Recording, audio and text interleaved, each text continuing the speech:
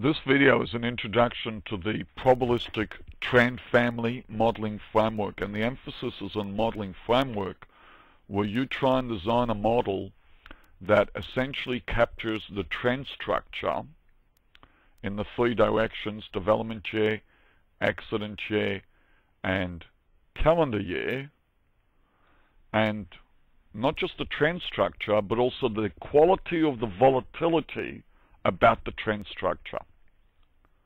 That becomes an integral part of the model. You might have remembered from one of the previous videos, the coin model, when you toss the coin 100 times, has a certain level of volatility around the mean of 50. The roulette wheel also had a mean of 50. It was numbered 0 to 100, and it was a symmetric roulette wheel, but it had much more volatility around the mean of 50. So the quality of the volatility about the mean, which in this case in PTF will be the trend structure, is also an integral part of the model. Now, in the previous video, we looked at a number of conditions. We looked at condition 1, which was zero trend down the development years. Let me just erase some of this. So zero trend was condition 1, condition 2 was a constant trend, and now we're looking at condition 3. So data either satisfies one of these mutually exclusive conditions: zero trend, constant trend, no constant trend. If you had zero trend, then if you were in the extended Lincoln-Shaw family, you would just take the average of the incrementals, but then you would treat each development period as a separate problem, but it's not. They're not really separate problems. Why would you take just the average of each one? There must be a way of doing better by actually connecting or relating the development periods. Similarly, under condition 2, most times you will just measure the constant trend in the incrementals down the development year, but then you would be treating every period as a separate problem. Well, it's not a separate problem. And of course, condition 3 says, well, we don't have a constant trend going down the development year, and that's usually as a result of the calendar year trends not being the same.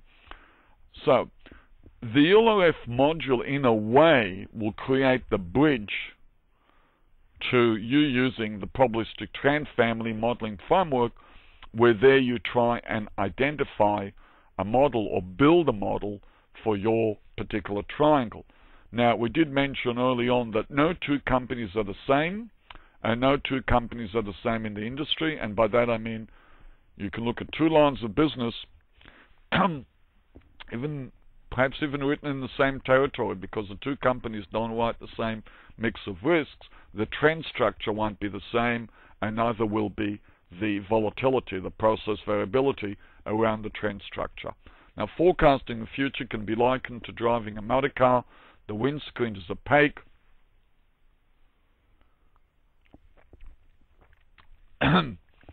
The windscreen is opaque. You're the actuary statistician. You sit in the back seat. You look out the back window and you tell the driver where to go. If you have a straight road, you'll tell him to continue straight, but you're not necessarily sure. If you look out the back window and the road is changing directions haphazardly and you don't know where you are, it's very hard to tell the driver where to go. And some people say stop only if you want to be liquidated. That's in the loss reserving context. So what do I mean by straight road? I mean a stable trend. If you had a stable trend for many years, then many years ago, you should have been able to obtain the same reserve estimates as you do today, statistically.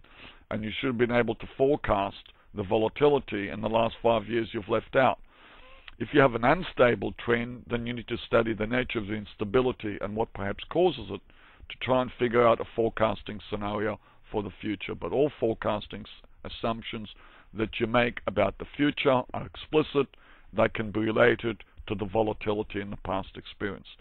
Whether you have a stable trend or not has nothing to do with the volatility of the numbers or the volatility of the ratios.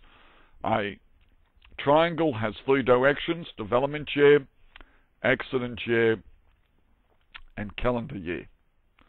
You're actually sitting with your motor car here.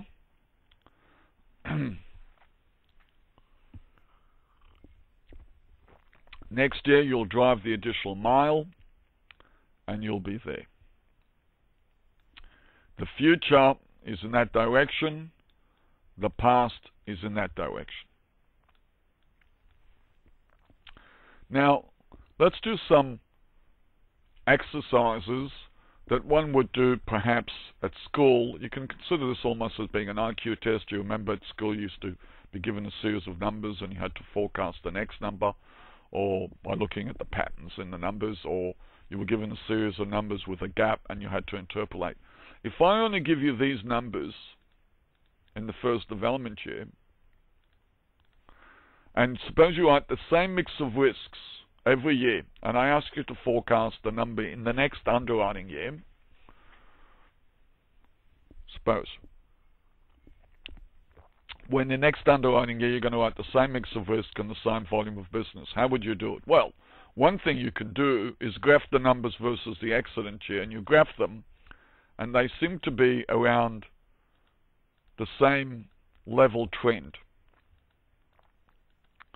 And you need to forecast the next one. So if you fit a line which is close as a flat line, as close as possible to all the points, that's basically the sample average.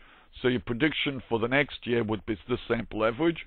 But apart from having a prediction which is a sample average, arithmetic average, you'll also have an idea of the volatility.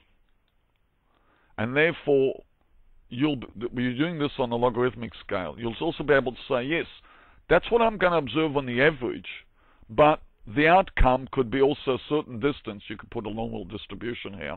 Suppose the observations around the flat line were normally distributed. You get to actually predict a distribution here with the mean being the average.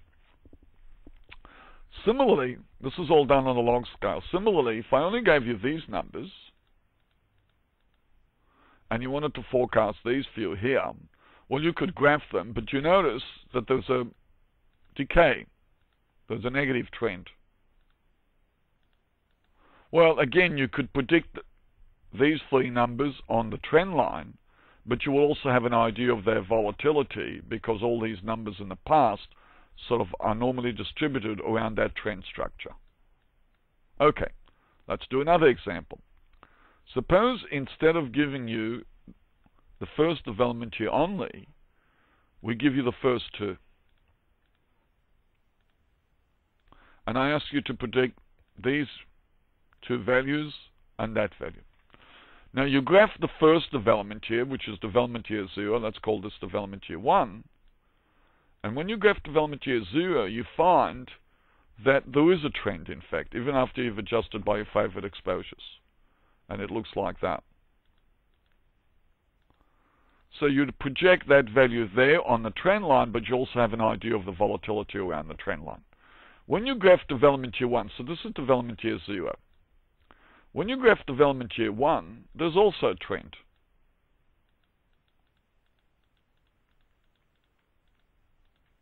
But you notice that the two trends are the same. So this trend is the same as that trend. So the only difference is the intercept. The intercept, so let's suppose this trend line is A1 plus B, not B, well let's call it, okay, B, but it's not the same as the ratio, it's a trend here.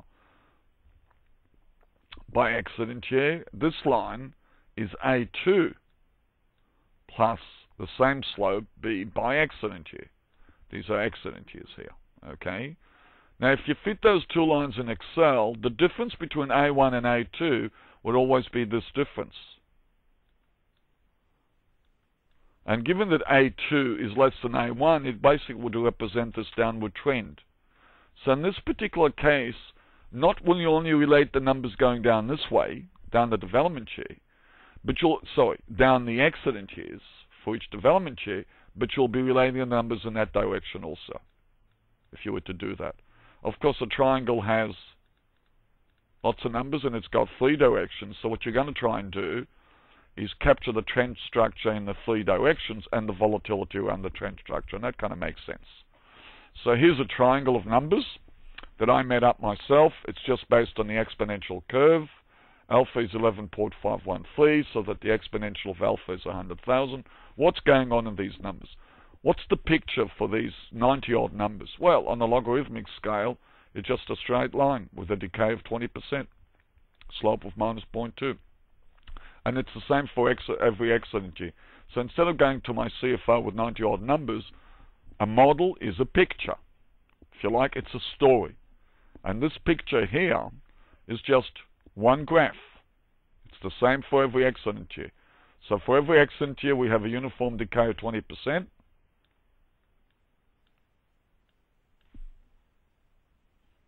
And each year starts with the same value. We're now going to add more trends to these numbers.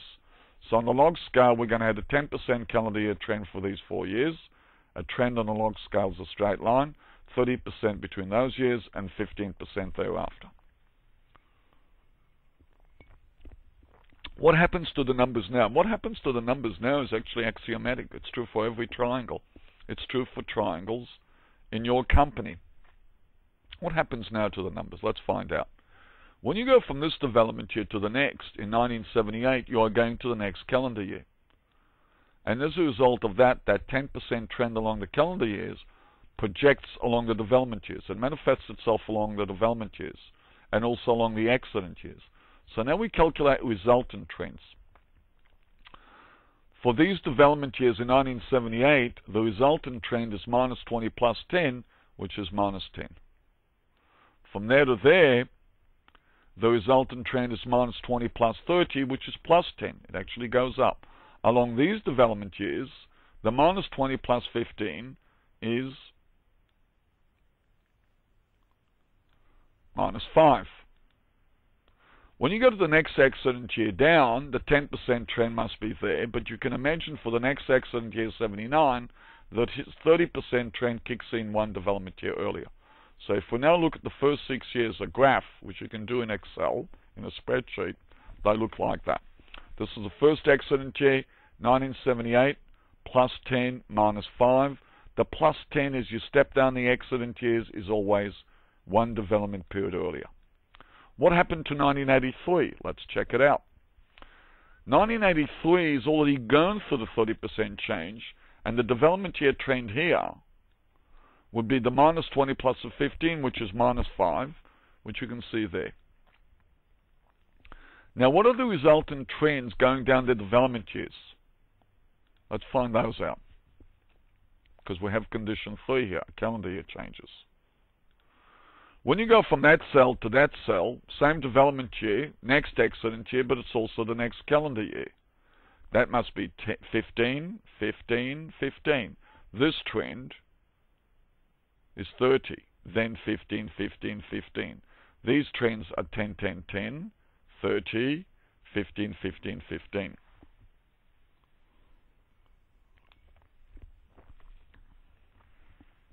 If you look at the graph of the data, if you select development year 7, as you step down the accident years, it's always 0.15. If you select development year 4, it's 0.3, then 0.15. If you select development year 1, it's 0.1, 0.1, 0.1, 0.3, 0.15.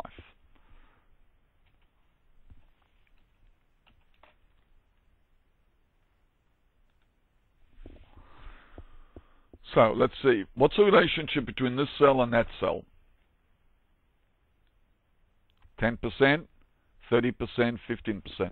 In fact, I can navigate through the whole triangle from one cell to the next cell, and I know I can navigate around that trend structure.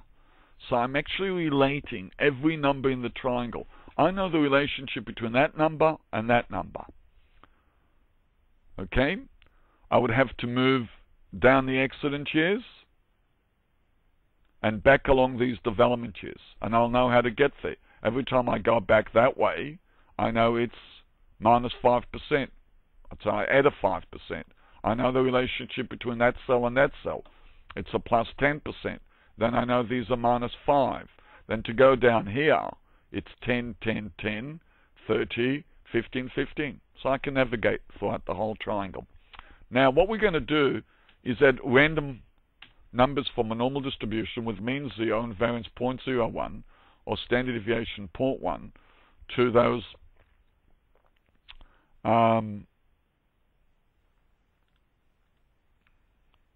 okay, what we're going to do, so we've done that, and that's what each of the first 6 years looks like. And now we're going to try and model these numbers, and what are going to be our expectations. Let's see what our expectations are going to be. If we model the numbers that randomly deviate from the true trends, which we're going to be doing this in the next video, what are our expectations? When we estimate that trend for the random numbers that deviate from the true trends, and we know the true trends, we'll get an estimate of around -20, around 10, around 30, and then an estimate of around 15. And when we'll do our projection, we'll assume that the future trend is around 15%. Let's suppose instead we took our Monte Carlo back 4 years.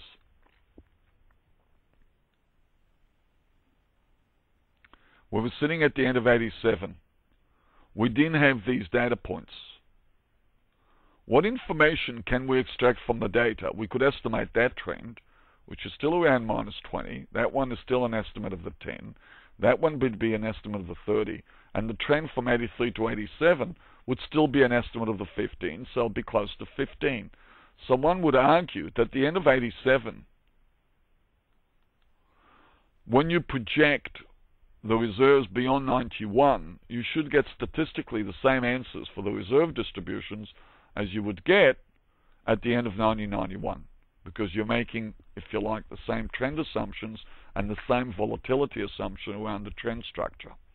However, if instead we make it a little bit more complicated, you were sitting with your Monte Carlo there